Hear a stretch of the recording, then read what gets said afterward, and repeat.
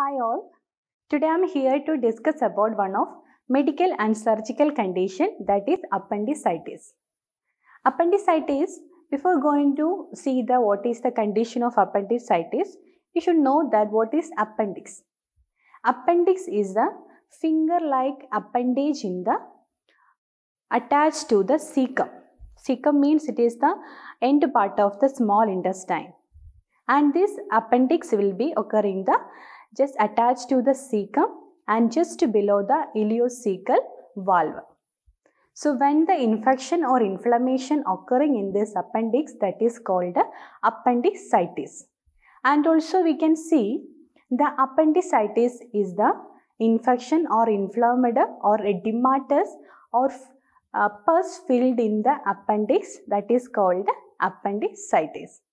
Mainly there are two types of appendicitis are there, acute appendicitis and chronic appendicitis. So let's see what are the causes and risk factors of appendicitis.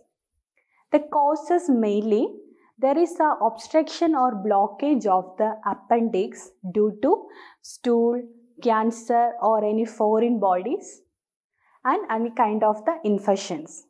That is the main cause or etiology of the appendicitis. So let's see what are the risk factors of the appendicitis. The risk factors such as extreme age or any previous abdominal surgery and immunosuppression, person who have the diabetes mellitus, these are the risk factors of the appendicitis.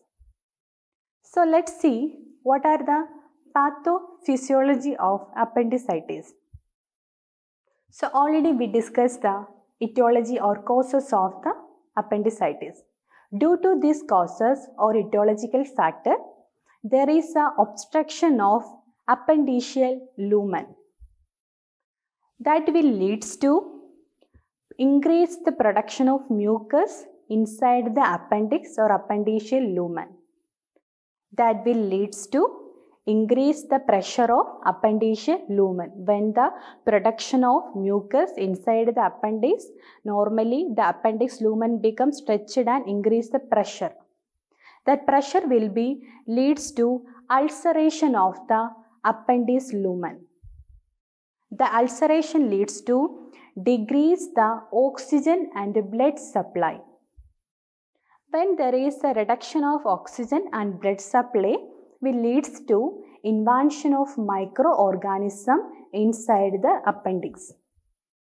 As you know, when there is the invasion or multiplication of microorganism, that will leads to inflamed or edematous of the appendix. The final result we can see there is a pus production or edematous or swelling or inflammation or infection that will leads to the appendicitis. So let's see what are the clinical manifestation of appendicitis. The clinical manifestation or signs and symptoms of the appendicitis are abdominal pain. Mostly the pain will occur in the right lower quadrant region of the abdomen.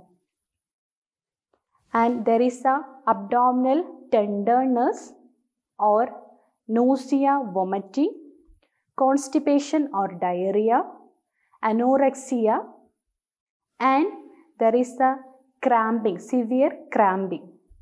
These are the common signs and symptoms of the appendicitis. So let's see what are the diagnostic evaluation for appendicitis. History collection, physical examination, complete blood count test and CT scan, ultrasound or rectal examinations. These are the common diagnostic evaluation we can do the patient who are suffering in the appendicitis, or that is the symptoms.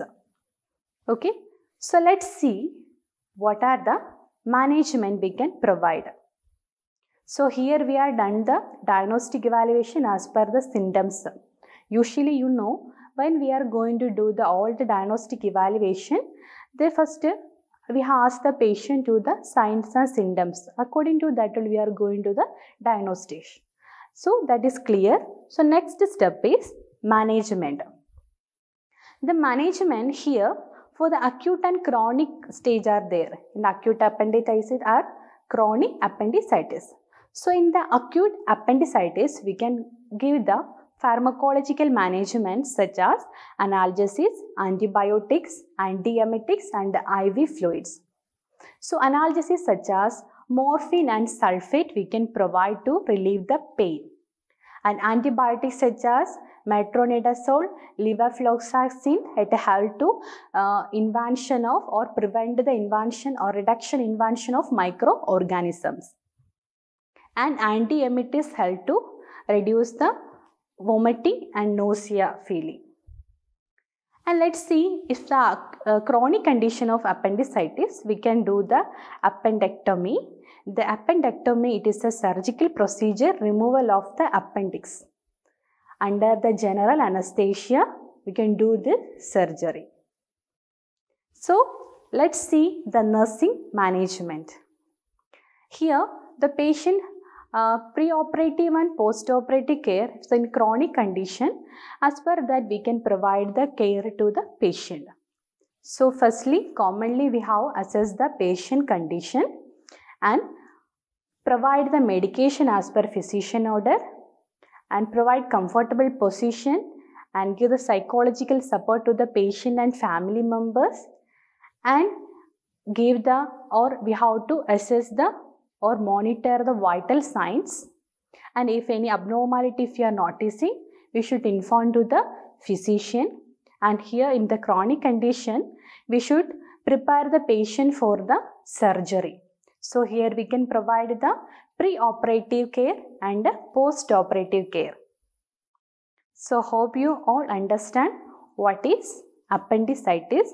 The appendicitis, it is the infection and inflammation of the appendix or edematous or pus filled in the appendix. That condition is called appendicitis. So hope you all enjoy this class. Thank you for watching the video. We'll see you in next video.